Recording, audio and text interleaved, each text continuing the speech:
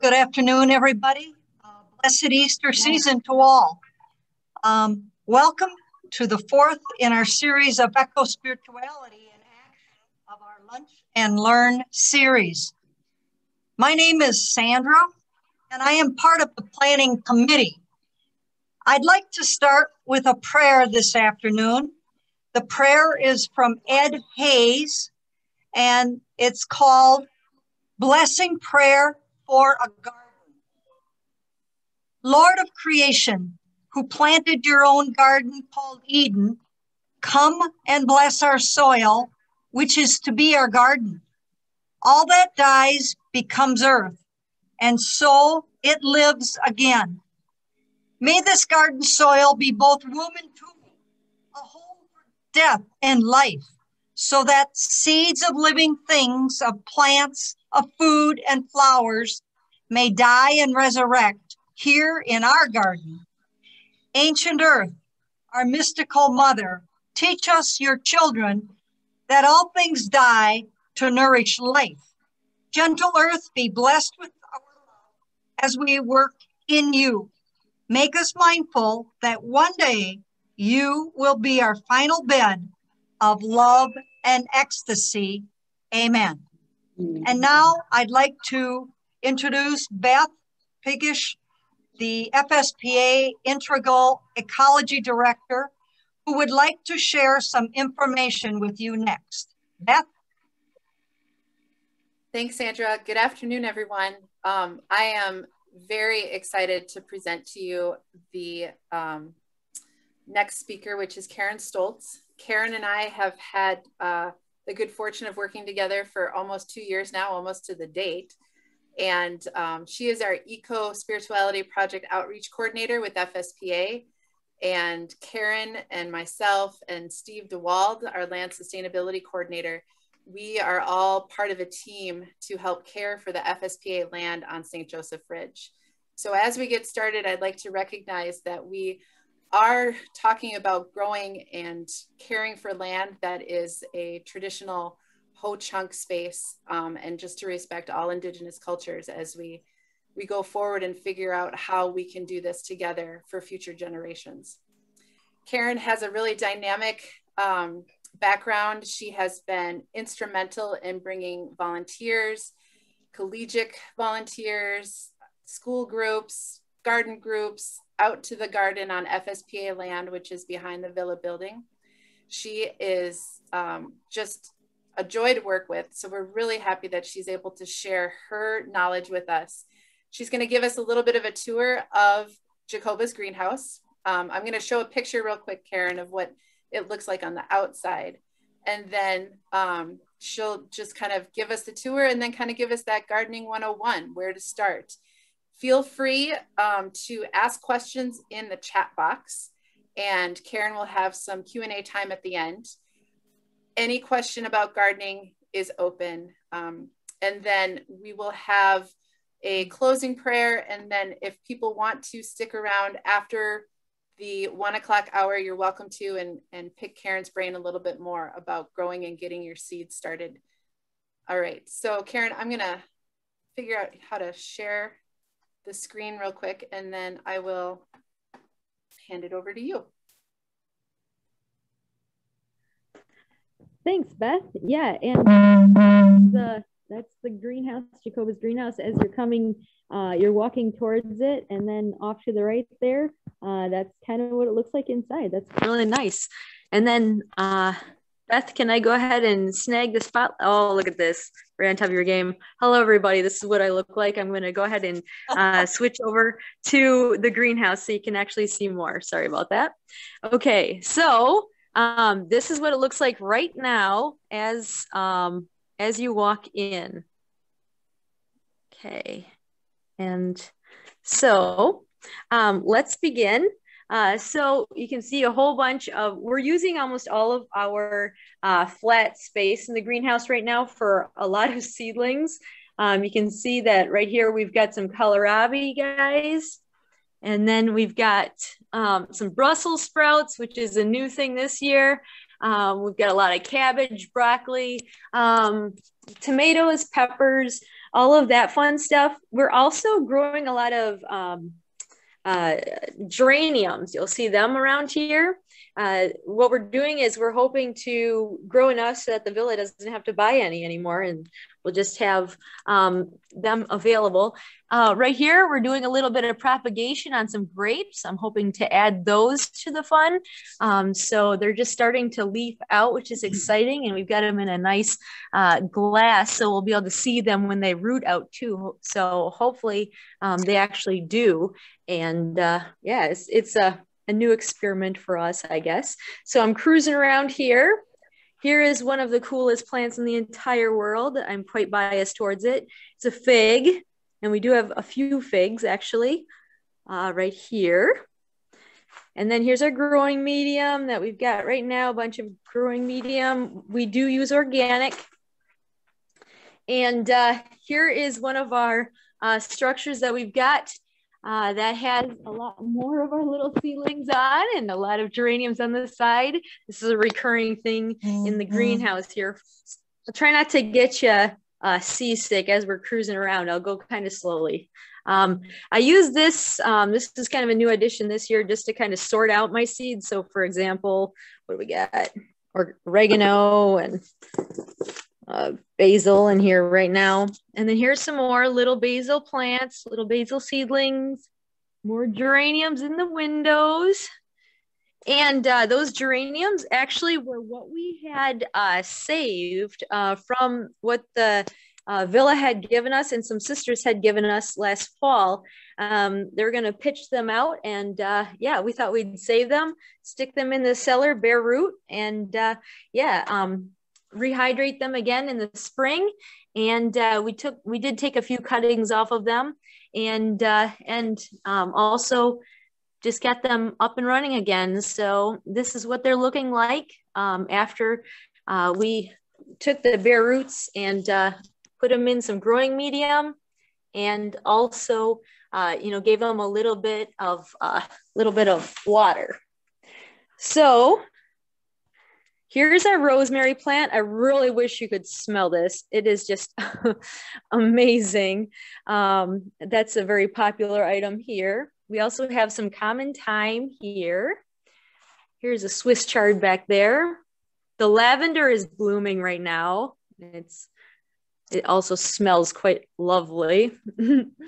And we just ripped out our spinach on that really warm week that we had last week or the week before. I think it was maybe both even. I'm not sure. I can't remember exactly.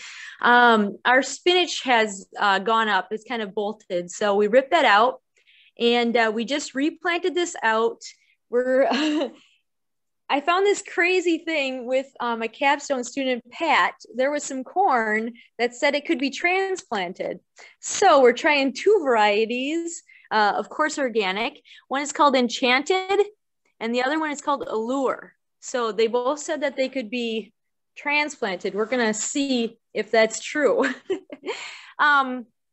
Here's some lettuce.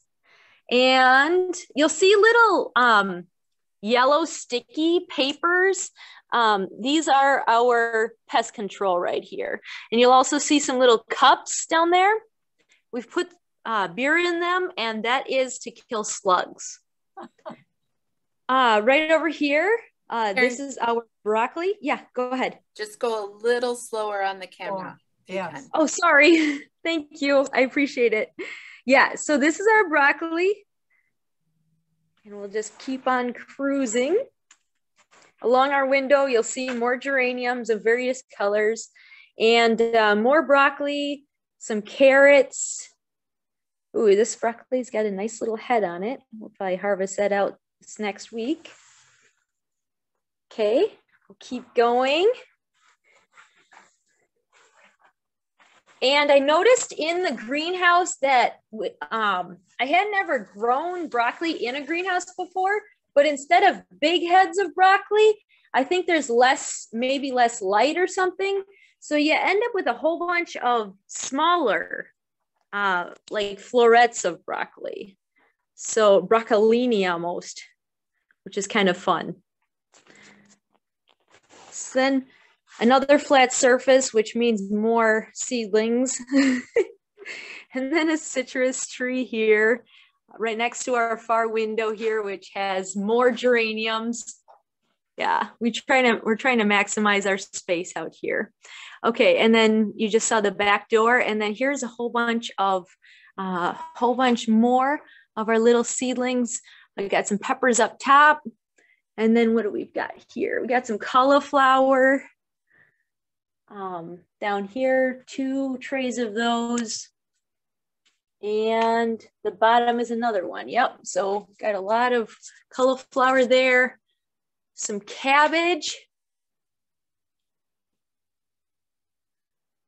Kind of see those guys. And you'll see grow lights here where we can put them. And then a whole bunch more broccoli, Brussels sprouts, peppers.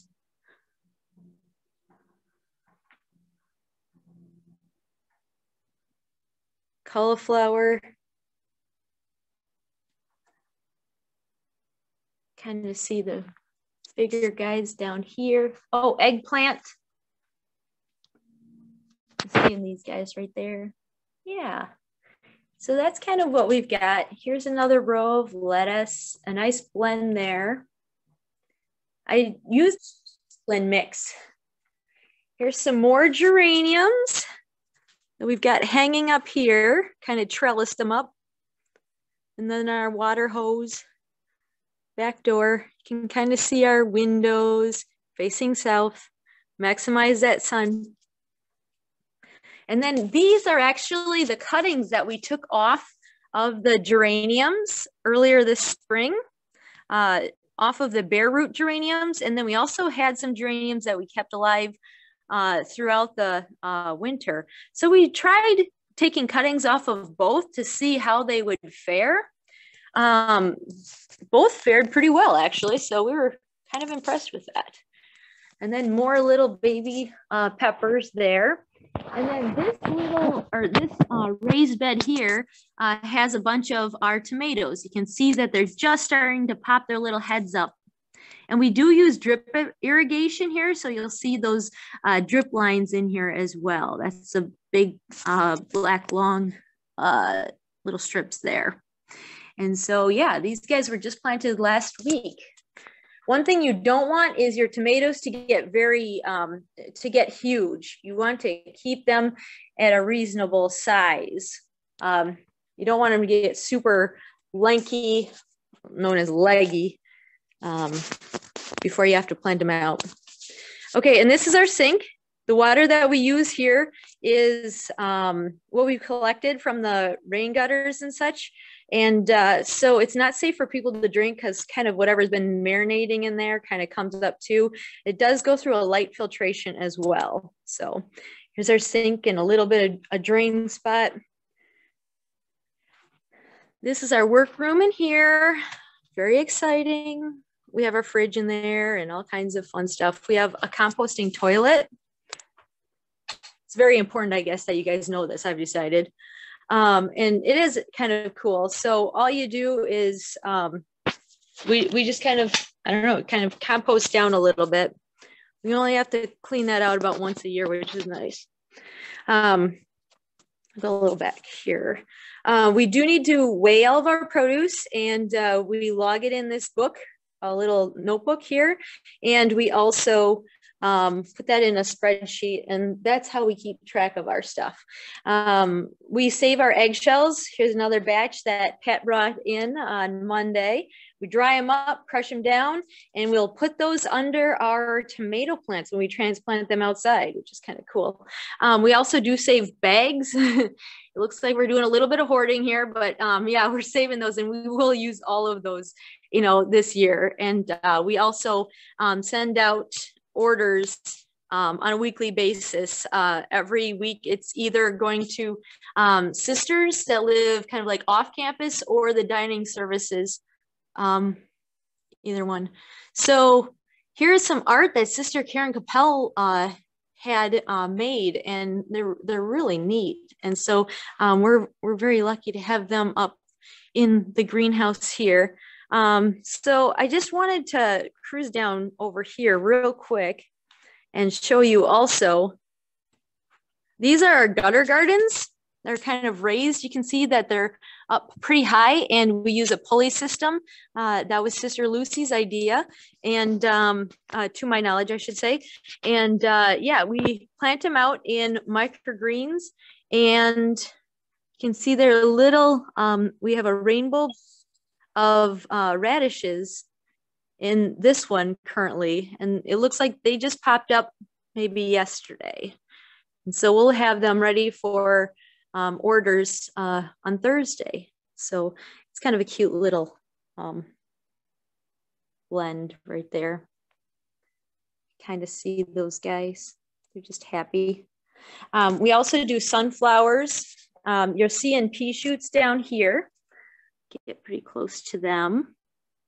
And essentially what you do is you'll let them grow and then cut off maybe like the top third of it.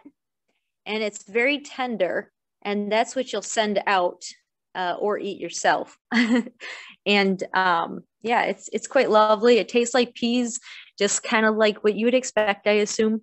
And yeah, so those are pea shoots, and you can get about, you know, like 5-6 cuttings off of one plant, which is kind of nice. These are beet greens over here. And yeah, we planted these quite a while back. I would say maybe December, but we've been cutting them every week. We've been trimming them, using them as beet greens, baby beet greens. And this last week, what we did was we thinned them out, meaning that we just pulled a lot of them to make space for the ones that we do want to keep. So then we'll have space in between each of the beets, so then they can actually form, you know, the typical beet that you think of, you know, the root vegetable. And we've also planted out some onions. These onions are going to be the onions that will be growing outside in the garden. So they're like a sweet yellow onion right there. We got some red onions that we planted out here. And in the middle, you'll see that we have some little broccoli as well.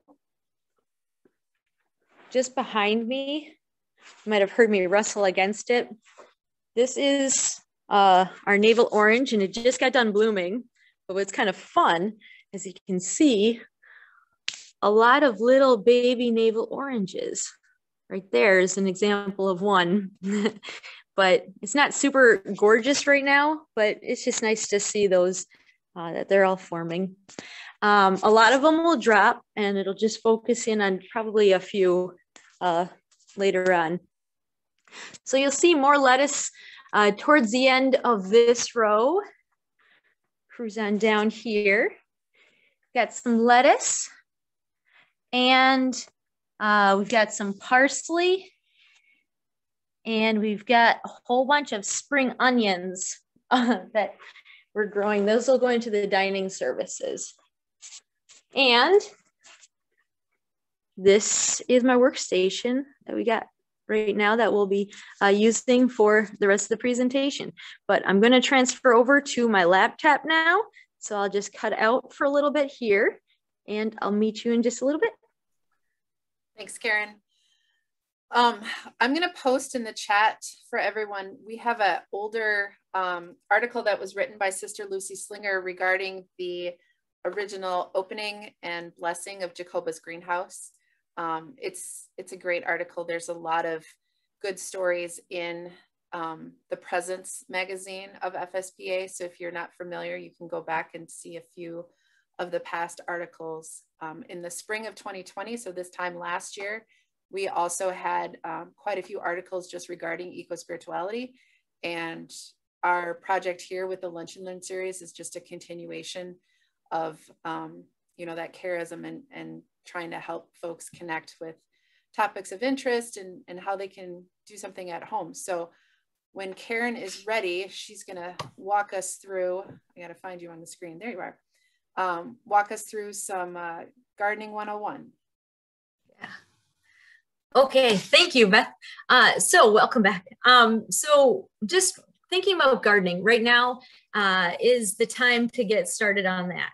So if you are you know, if you are just starting from zero right now, you're going to want to kick it into high gear. Really start thinking about what you want to grow, because what you want to allow yourself for is, if you want to start your plants indoors, you need to be doing that right now.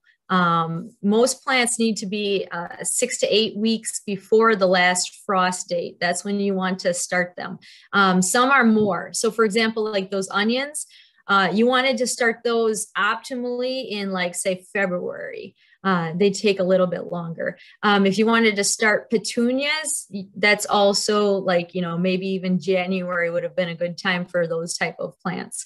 But for most garden vegetables, 6 to 8 weeks, like right now, or actually a little in, you know, a little earlier, even in like March, after St. Patrick's Day is usually a good time to get started for most garden produce. But it's better, it seems to me, based off of my experience, it seems better almost to plant a smaller plant than one that's gotten way too lanky, that's way too big. So for the most part, this is, it isn't too late, especially like if you're thinking about other plants that go, you know, seed directly into the ground.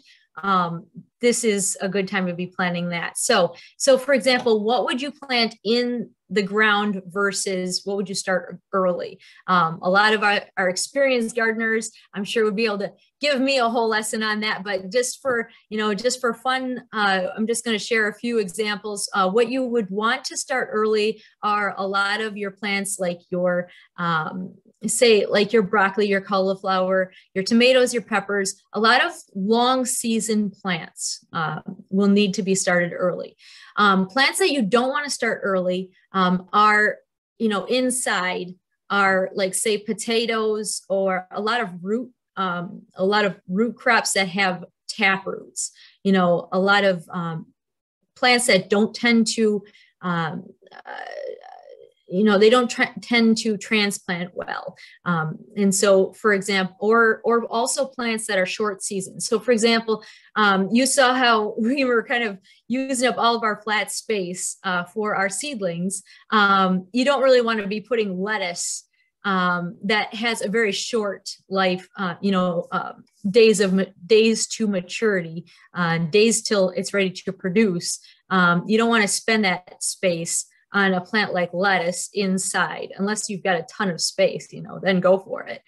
It will transplant well. But it's just kind of a waste of space if you're trying to maximize that. So like lettuce, spinach, that type of thing, I wouldn't start that early. I also wouldn't start things like I said, you know, things that you want to start directly outside, you know, root crops, like potatoes, that type of thing. Prior till this week, I thought that no corn would need to, you know, should be started inside.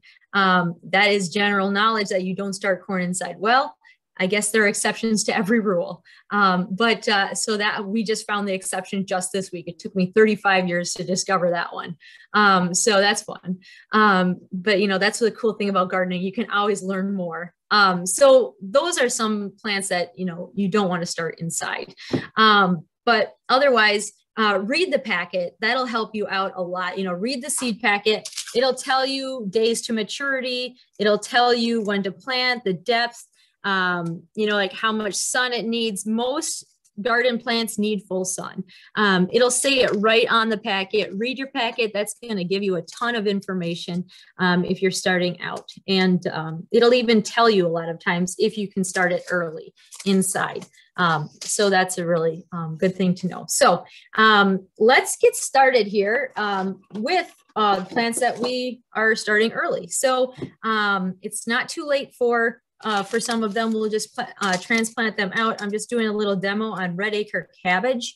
You know, optimally, I would have started it early, you know, inside a little earlier.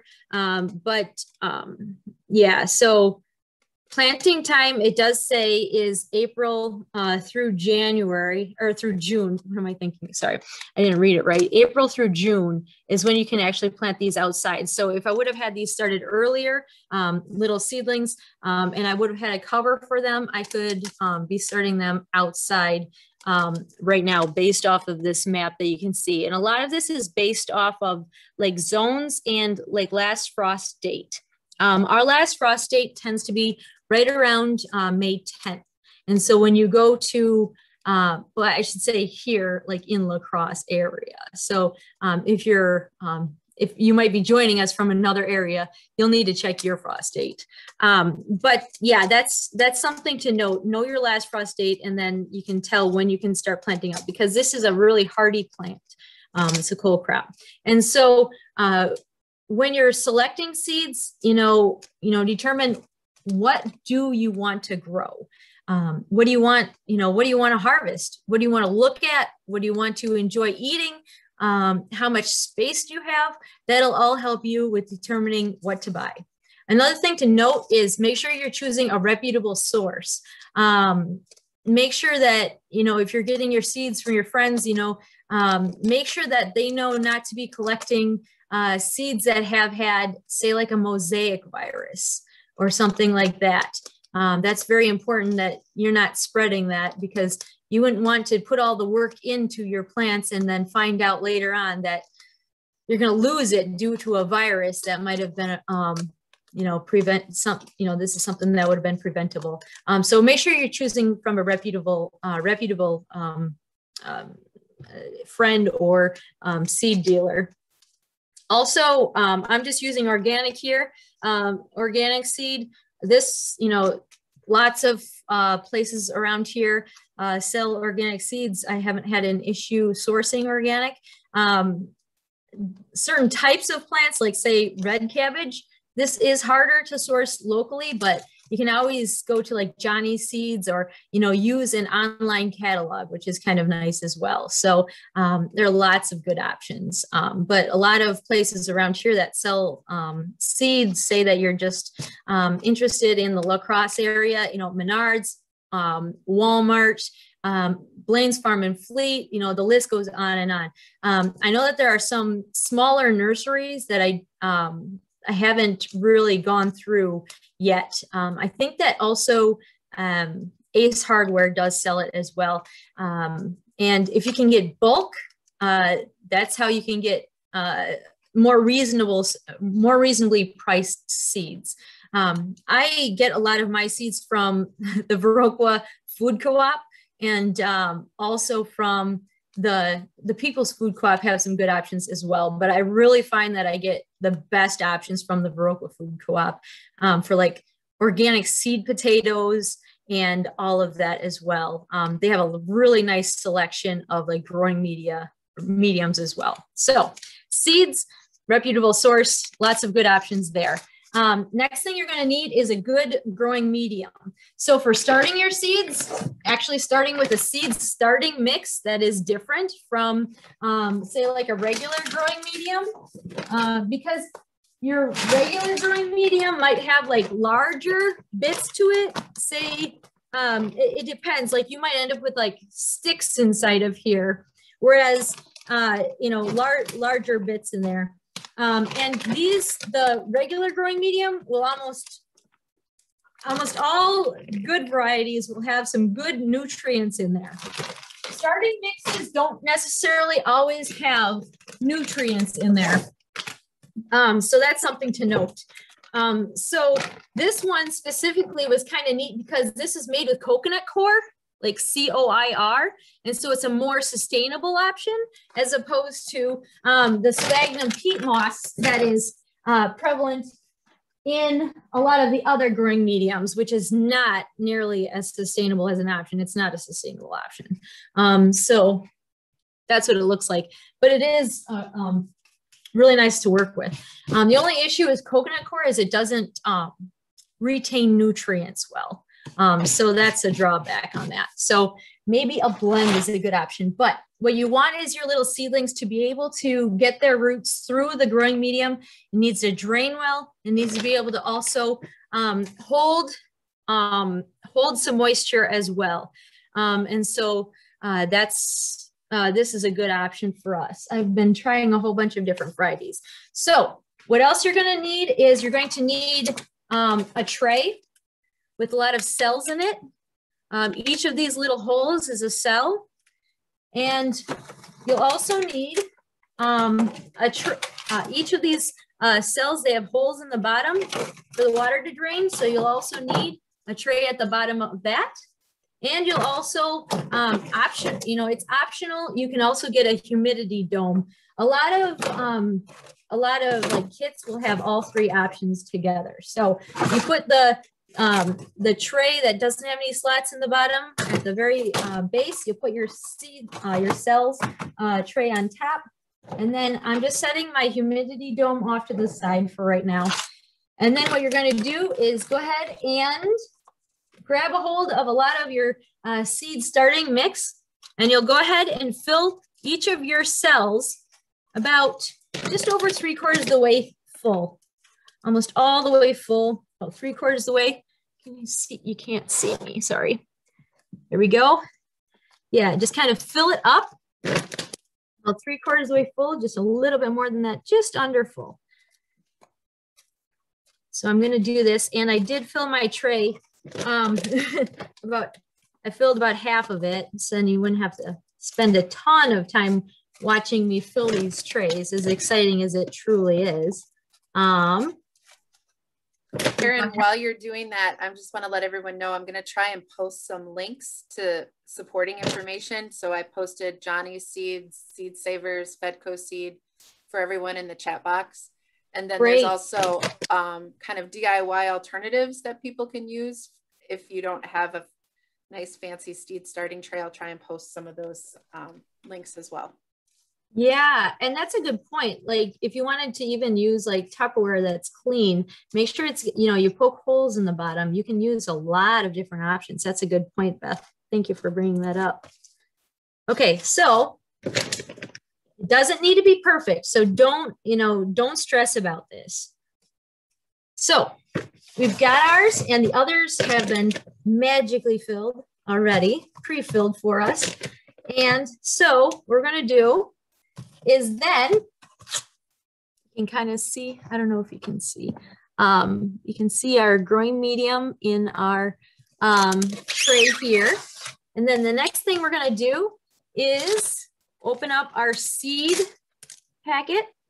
And this is, like I said, red acre cabbage. And I'll show you the seeds here. I got this one from, I think it's Home Depot. You can see how small the seeds are. They're very small. And you can buy pelleted seeds. So if you have like, say, a Lysiantha seed, which is super teeny tiny, I know they're my favorite plant, my herbaceous plant. So anyway, you can get them pelleted too. So if it's harder to like grab onto them, you can, this will allow bigger seeds that way if they're pelleted, which means that there's a coating on the outside. There are also some tools that you can use to help you plant. But what I'm going to do is I'm just going to use my fingers, and I'm going to grab the seeds, and I'm going to put in about 3 seeds in each of my cells here. And with your seeds, you don't want to be holding on to, you can save seeds year to year, which is great, but you don't want to save some seeds. They'll germinate at a much lower rate after just a few years, whereas some other seeds, they can, last in storage for quite a while. So for example, like green beans, they tend to last, for quite a while. Whereas like onion seeds, I don't keep them more than a year because they don't tend to germinate well. And I have had issues with like cabbage, getting their germination rates high with saved seeds too. So that's something to note, for you if you're just starting out. And, other gardeners, I'm sure, have their own stories for their different types of plants that, they'll only buy new versus,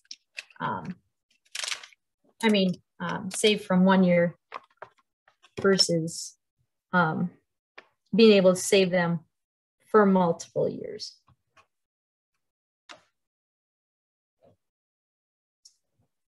Okay, so what we're going to do now is cover the seeds. And when you're thinking about your seeds, what you want to do is you want to cover them to 2 to 3 times the width of the seed. That's the general rule for how much how deep you should plant them. So how, in this case, how much you should cover them. So they're pretty small. And so we just give them a general eyeballing of 2 to 3 times the width of the seed, which pretty much just means cover it to the top, because we've filled it about 3/4 the way full. And that would mean, you know, that by adding enough of this starting mix, growing medium at the top, that would cover that properly. And so I'm just going to go ahead and do that rather quickly here. And like I said, it doesn't need to be perfect, but some plants, they do need light to germinate. It really depends on what you're growing. So like I said, make sure you you're checking out that packet. Once again, I'm going to bring up Lysianthus. They do need light to germinate, whereas these don't. Some, I don't, you know, they need it a little darker. Some things like, so like milkweed, if you're saving those seeds, if you want them to germinate, what you're going to want to do is stick those seeds in the freezer over the winter, because they'll need that, you know, that time of cold before they'll be able to germinate. Yeah, and like certain other plants, they need what's called scarification, where you'd actually take like sandpaper and kind of rub it against the seed in order to get it to germinate. But most garden seeds, you don't need to worry about that. Most are pretty easy. And like I said, read the packet because it'll tell you. And if you save seeds from, say, like wildflowers or something, you know, check it out online from a reputable source. And Beth mentioned Johnny Seed. That's really good. They've got a lot of how-to videos. I would definitely recommend checking those out if you're interested in that type of thing. Okay, so we filled up our tray right up to the top with our growing medium. We've covered it. Next thing we're going to do is we're going to want to label it. So if you want to take a piece of tape, you can put like, what's it called? Like Scotch tape, and you can put that across there after you've labeled it. Or what I do is I use just little labels and make sure that you put the type of plant that you have. So I'm just using a Sharpie and some little cheap plastic labels. And this is a red acre cabbage. So at the top, I put cabbage, and then I put red acre underneath it, kind of like that. And then that will tell me for the whole bunch that that's what I'm growing right here. I'm going to actually park it right towards the back here. And then your humidity dome, I put this on until they start germinating. After they've popped up, then out of the ground, after you see the little seedlings coming up, then I'll actually slowly remove the top. Like I'll crack the humidity dome a little bit, kind of like you can see, so it gets less humidity for a little bit. It lets a lot of the air escape. And then by the end of the day, I'll just take the whole thing off. And then, yeah, once they've germinated, while you're waiting for them to germinate, what you'll want to do is you'll want to put a little bit of water across them. Give them a little bit of a drink. Now, you don't want to drown them. You don't want a whole bunch of water, you know, coming all the way to the top, but you might want just a little bit of water at the bottom of the tray to maintain humidity. So you've got that.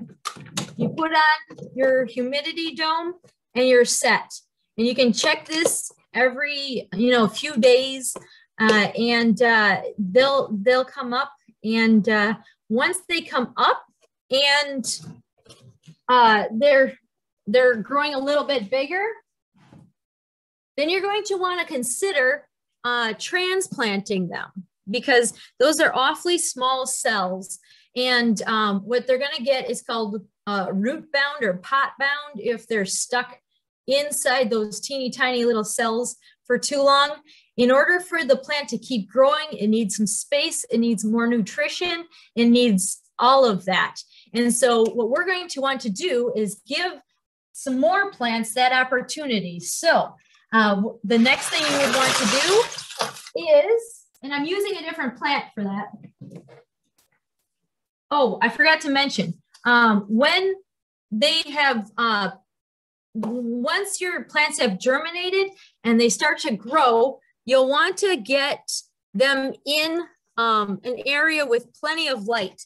So to help out with that, you can see right over here, I have a grow light. You want to make sure that your grow light is 6 inches or higher above the plant, because you don't want to like burn them. Your plants will start turning purple if they get too much light.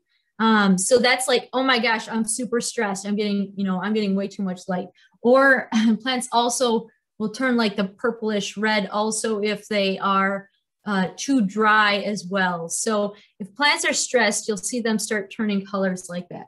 But what we have is an LED grow light here, and you'll want to make sure that it says like plant grow light for this, because they are focused specifically on the red and the blue wavelengths. And those are the 2 wavelengths that the plants grow with best. And so I'm just going to take these out of here. And we actually have some California Wonder peppers here.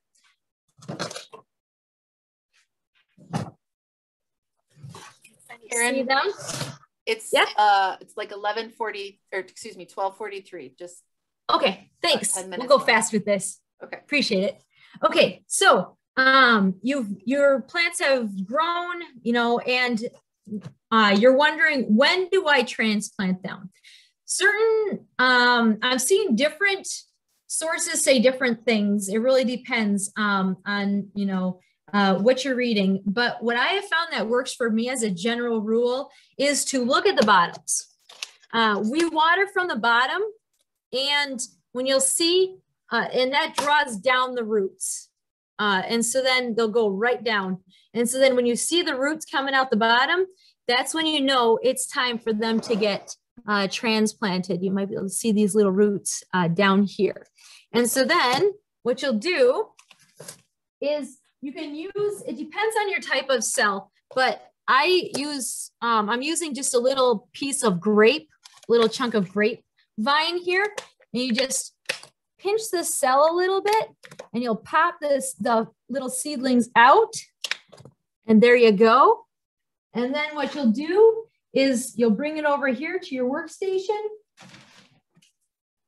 Take a pot, fill it about 3/4 of the way full. And then here's a little additional thing that we do here. We'll take some of that hydrogel crystals, some hydrogel crystals. They look kind of like this. And also some mycorrhizal fungi they can get from like Mycogrow. A lot of sources sell it now, but it's like a powder. And put a tablespoon of the hydrogel into some water, and then also about a teaspoon of the mycorrhizal fungi, and let it hydrate. And you end up with these hydrogel crystals here, and they'll help your plant transplant without as much, very much of a shock to their system. So you'll put about 1/4 cup into the pot, and then you'll put your little transplant, your little seedling in there. And then you can go ahead and cover, and you can see it in there, and you can go ahead and cover around the side of, fill in your pot with some growing medium. Now this is the regular growing medium. Around until your little seedling has all of its roots covered and up to, you know, just underneath their leaves. And you're good to go. Put it back under the light until you're ready to transplant it out to the ground, out into the garden or another pot if you want to, you know, do patio planting. And when you transplant out, it's the same process, except for you do it in the soil with with some tomatoes. I also put in a handful of crushed eggshells underneath the tomatoes to prevent blossom end rot for that calcium. And then you just plant like up till their first leaf, and then also maybe take off that first leaf to prevent fungal issues. Yeah, that's how you start your plants inside. That's just kind of a little rough overview. Thank you. Thank you, Karen. We have a couple of questions in the chat. So I'll start here at the top. Give me a minute. Okay. Beer to kill slugs. We've got about 6 questions. Do you put it in the soil, or does the slug climb into the container? Slug climbs into the container. And essentially it's kind of like, you know, if you drink pop or other carbonated things, slugs can't burp. So you get a buildup of like that, like carbon dioxide type stuff, whatever, the bubbles. And yeah, so that's how it kills them. So they're the opposite of the big friendly giant. Exactly. Okay, question. What is the outside temperature you're able to transplant some of your seedlings to the outside soil? That's a really good question. And I would look online. There are cheat sheets online, and it'll tell you exactly which plants need what temperature. Okay, I'll try and find a link for that. Do grow lights stay on 24 hours a day? And thinking of starting out very slowly, do you have to have a grow light? Can you just use a window? You can use a window. Make sure that your plants are your window is a south-facing window. That will give you optimal light. You'll see that in our greenhouse, some of our plants are on the very top shelf and they don't have grow lights on them. They might get a little more called leggy, which means that their cells, like the plant wants more light, so it'll like stretch its cells, and it'll get this. Each of the cells will be a little weaker, but they're like trying to get towards the light, and so they might get what's called leggy. So they'll look longer and skinnier if they don't have as much light as they want. But yeah, you can definitely do that. Like you can see that we have that for like a south facing window. I wouldn't mess with it with like north face window. East and west, they might need a little bit more assistance as well with some grow light. But yeah, you can in a south facing window. I know that for sure, because that's what we've got here. Okay. Yeah. And was there a second part to that? No, I don't think so. We don't necessarily need a light. I'm trying to find a better resource on when to kind of put plants outside. Yeah. That was another question. Does compost soil need fertilizer? And second question, does your outside garden have automatic watering system? Outside garden does, we do not have an automatic watering system. We will turn on our sprinklers, and we'll move the sprinklers from section to section. That's how we do that for outside. But then the first part was compost. So I would test your soil first to see where you're at exactly. And then with your compost, make sure, number one, you're using only the specific, correct compost, that you're not using any meat, dairy, anything like that in your compost. But County Extension might be a better resource for answering that one. Thank you. Now, if we want to start with plants instead of seeds, when should we place plants outside? Okay, so most plants can be, Mother's Day weekend is usually a good time to plant most of your plants, like most of your garden plants. you can plant potatoes, onions, and like some of your colder crops earlier that are more resistant, like they can handle a frost or two, like spinach or lettuce. You could plant those now outside if you wanted to. But you don't want to, you do risk possibly having them rot if like potatoes rotting, if you plant them too early. But usually Mother's Day weekend is after our last possible frost date. And then that'll be everything, you know, that's when we transplant out our garden crops, with the exception of our tender crops like peppers, tomatoes, sweet potatoes. Those are the last week in May or the first week in June, because they really can't handle any cold.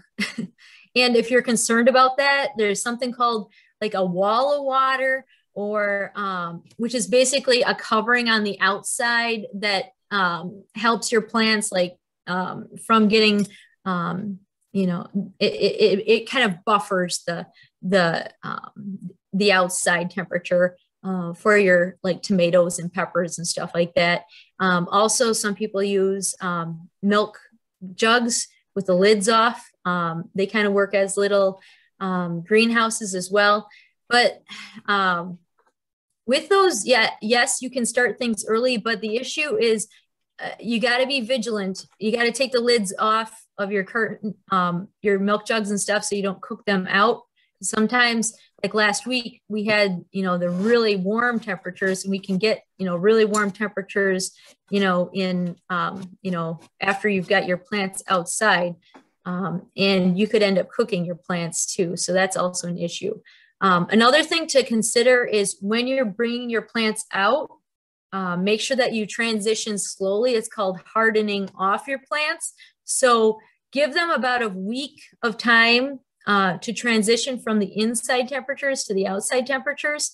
So what you'll do is start with like an hour, take your plants outside for like an hour outside and bring them back in. And then you can keep adding more time outside. Another thing that I do is I also put up like plastic around the outside to kind of keep the wind off of them. And then they'll start getting acclimated slowly to because it's sunnier outside, it's windier outside, and also they're dealing with different temperatures out there. So slowly bring your plants outside.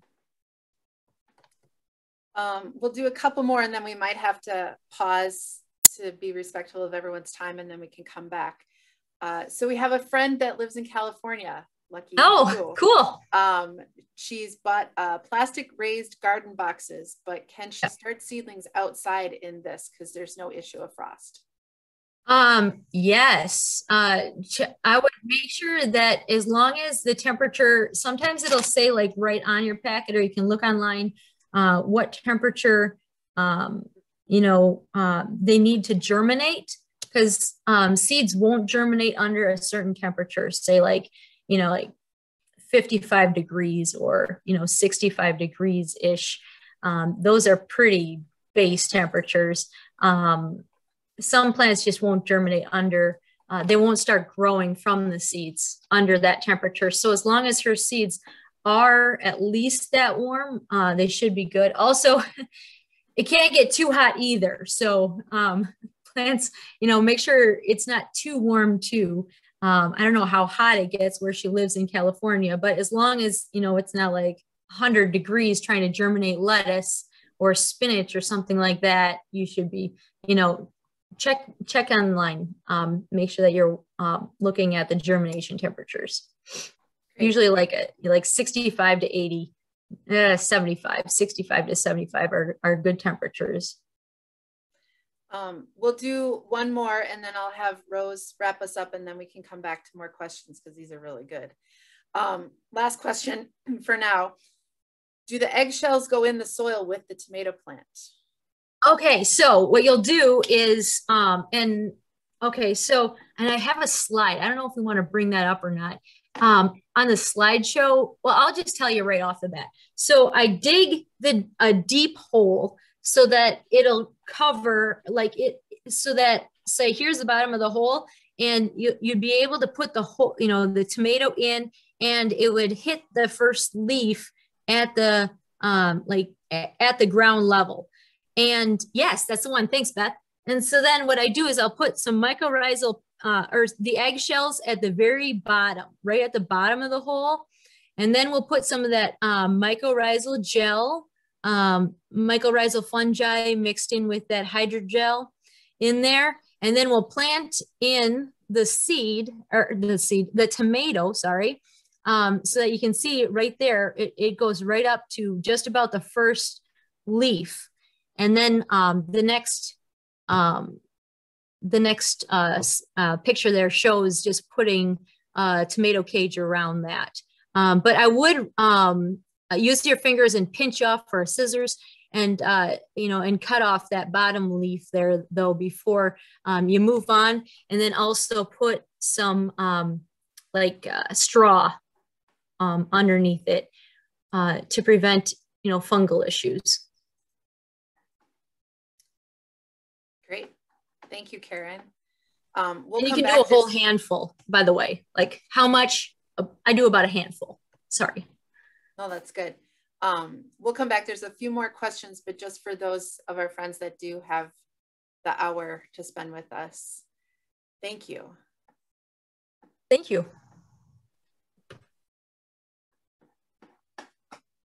So Rose, I'll pull up our final piece here.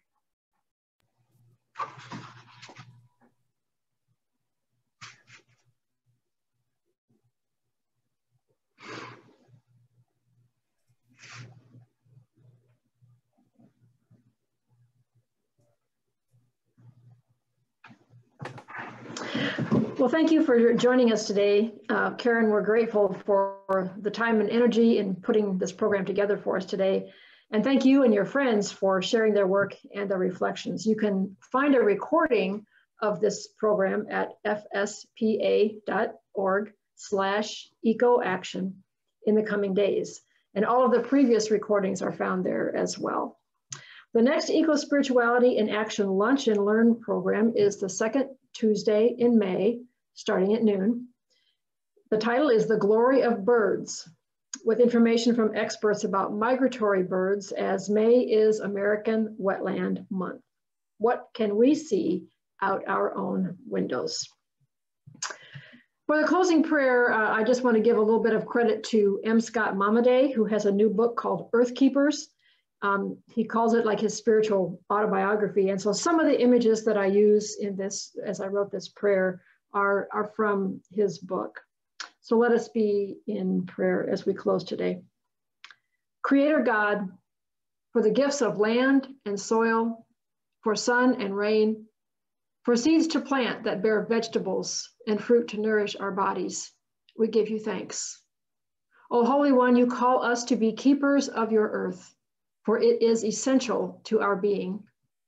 As we take in our hands the tiniest of seeds and place them in the richness of soil, as we smell the rain-soaked earth, as we smell the wonder of spring's flowering trees and touch the flowers' pollen, as we eat of the fruits of our co-laboring, we remember that we are of the earth, your earth.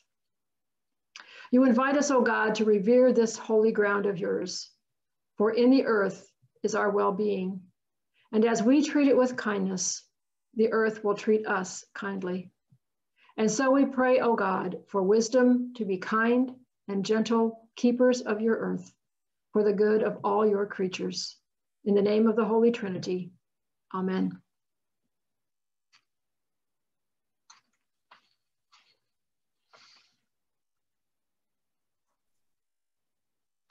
That was beautiful, Rose. Thank you. And thank you all for coming. We'll touch back with Karen. If you're able to stay with us, we can stay on for a few minutes. Let's see, where were we in the list of questions? Okay, if I missed something, someone raise your hand so I can call on you. But Karen, are you with us? Yeah, can I quick add? I forgot to say how long the light should be on. It should be 14 to 16 hours. I just remembered that during the at the end there. Sorry about that. And that was the question about the grow light. Grow light. Yep, they should have 14 to 16 hours of light. Great, thank you. Good. Okay, very specific now to the FSPA land garden or garden on the land. Do you have a fence around your garden so that deer or other animals don't get at the plants? Really great question. So what we do is we grow sunflowers around the perimeter of our gardens, and that kind of works as part of the deer fence. But then also we put up our trellises. You know, if you're going to need a trellis anyway for growing, say, like your beans and your peas. And so we place the trellised rows also in, you know, intermittently throughout the rows, throughout the garden as well, so that the deer kind of almost like feel that they're being corralled, and they do not like that feeling. And that keeps out a lot of our deer, not all of them, but it does a pretty good job. It's not perfect, but it's pretty darn good. All right. Next question. Are there certain vegetables that do not grow well in container gardens? Okay, so you can grow a lot in container gardens, but the depth of the container is very important. So like if we can talk about container gardens more, and I'd love to, but make sure that, so like for lettuce, you're not dealing with a root crop at all. You know, the roots are, you know, they go out, you know, they're fibrous, and, you know, they don't go too deep. So for a lettuce, you're not going to have an issue. It should be, you know, you could have like a 6-inch raised bed, just a teeny tiny little one. So if you are working with like little kids and you just want to show them, you know, the very basics or something like that, you know, that'll work just fine. Spinach, lettuce, that. But when you're talking about, say, carrots or, you know, maybe even like, you know, beets, potatoes, any of that, that 6-inch garden isn't going to be nearly enough. You're going to need to get a lot deeper. So you might see like those 5-gallon pails. It looks almost like a 5-gallon pail. You can grow some root crops in that, but you need that depth, and you need it to be like the soil, the growing medium that you're growing it in needs to be well aerated, well drained, and it needs to be, you know, be able to retain some humidity too. But it needs to be easy for the roots to get through. It needs to be easy for those plants to be able to create their tubers, you know, or their modified roots. So you can grow a lot now in a lot of the options, but it needs to be a pretty darn deep pot. So like also another thing to consider is like trellising. So for your tomatoes, you need to have a really, you know, a pretty sizable pot, like, you know, this big of a pot for a tomato, along with like a big stake in the middle, you know, tomato cage, something like that. You see those, and make sure also that your plants are determinate. So like a determinate tomato, which means that they kind of set fruit at the same time, and they only grow to a certain height, and then they'll stop growing higher. So for example, like I said, determinate tomatoes. If you get an indeterminate tomato, it's going to want to keep growing.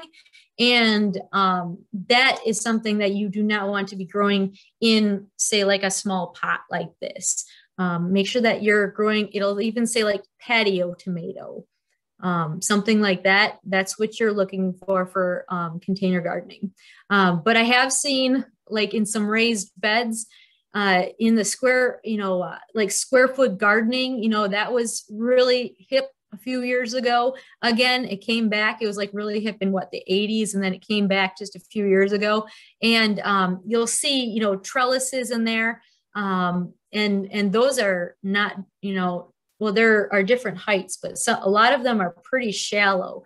So that's just something to consider, you know, depending on the depth. root crops aren't necessarily always the best option. And also things that need to be trellised, they also don't do as well in pots. You can also find like bush cucumbers, bush beans, that type of a thing. Good. Gosh, you're just a wealth of knowledge. I think everybody wants to just take you with them. I wish I knew more. Okay. Can you talk specifically again about the mycorrhizal fungi and the dipping gels? Just maybe some names that you use. There's no endorsements, but just what you use. Yeah, we are not supported by. So I'll just be honest. Okay, so we just got a giant bag off of, you can get it at Walmart. You can get it at like on Amazon, you know, here I am endorsing these people, right? But I'm not gonna lie, I got mine on Amazon, the mycorrhizal crystals. You can get this hydrogel in super small crystals, very finely grained, or the larger ones that I've got here. I like the larger ones personally, and here's why. It's because they don't stick together as much. Like when you, here, I'll make up a batch. Can I quick make up a batch? Is that okay? Do we have enough time for that? I'll go quick. Sure, go quick. Okay, I'll dump mine and I'll start over. So one of the things I'm trying to find to help with everyone, in addition to the containers that we talked about, or she just talked about for growing, there are some plants that grow well together, and it's called companion planting. I'll try and find a basic link about that. For example, you do not want to plant green beans with basil. They are not companions, but you want to plant carrots with tomatoes. There's a whole list of plants and seedlings that go well together. So if you're trying to maximize space in a container, you can look at a companion planting chart. And if you have more space in your backyard, even better, you can do multiple layers. So Karen, turn your camera down a little bit because I don't think we can see. There we go. Thank you. I appreciate it. Okay, so I just filled up one, a gallon Nature's Touch pail. We reuse a lot of things here. So I just got some measuring spoons here, and I'm going to grab a tablespoon of the hydrogel for this gallon. So about a tablespoon, and then I sprinkle it around so it doesn't clump. Minimize that. You really need to be vigilant about that with the smaller crystals. And making sure you have that lid on, because otherwise you're going to have an issue. Okay, and then with the Myco Grow, you can't see it very well because this is well loved, I'll say. But this is called Myco Grow, MYCO, and then GROW. And this is from Fungi Perfecti. I think that they're out of Washington State. We order through them. And I've got just a 5-pound container here, package. And we used this all last year. And this should get us at least through this year as well. So I just put that inside of this tin thing that I got at Goodwill. And, and then just press it down. And I do keep little scoopers inside of there too. And so then, oh, I didn't actually put any in. Got sidetracked talking about it. Sorry. So yeah, I just take the teaspoon. And it doesn't need to be perfect, just shake it off a little bit. And then this is what it looks like. It's a powder. And this will promote root growth. And so I just kind of sprinkle that in there. And this is specific for vegetables, flowers, and fruit trees. If you go on their website, there are quite a few options there. And that's what that's all about. And then the gel itself, you can, if you could put your hand in here right now, you'd feel that it's already starting to soften, but it takes at least 15 minutes to fully you know, fully gel out, I guess. Hydrate would probably be a better word for it. And so you just wait about 15 minutes and then it'll look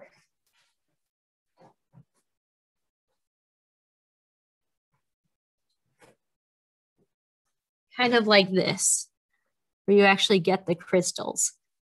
And I'll just park that in here because it's okay. We're not worried about cross-contamination.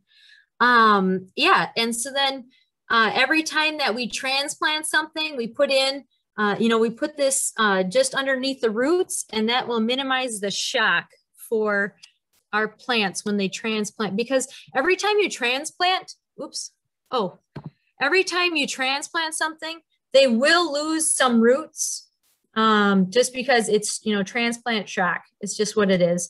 This will help minimize this, and the hydrogel will kind of buffer humidity to their roots as well, which is kind of nice. So when we transplant them out in the garden, we'll also do the hydrogel mixture for that as well. And that's how you make it. It's easy. If I can do it, you can do it. Okay, I put the link for the micro grow in the chat box, and we'll try and do our best to have all this information afterwards on the Eco Action site. So I wrote down mycorrhizal fungi, dipping gel, water storing crystals or hydrogel, link to the micro grow. I think we've got it covered now. We have a question about how do you keep squirrels from eating the plants or flowers? I have a suggestion. I haven't really had that much of an issue. And I think that a lot of it is because, you know, our woods is quite a ways away. We've got woods quite a ways away. And then we've got a whole field that is in usually hay or corn, you know, in between us and the woods. So we really, to my knowledge, I haven't really had issues with squirrels. So I can't, yeah, Beth, you might, you might be able to share. You live, yeah. I live in the city of La Crosse, and squirrels are a nuisance. And when I plant my seeds directly in the ground or in a container, I literally put old window screens over my garden bed, or a very kind of loose, like potato bag that still has the airflow, just for a couple days until that soil has settled or been rained on. Because it's when squirrels, I think they can smell, I don't know for sure, I think they can smell fresh dug soil, so they're attracted to it.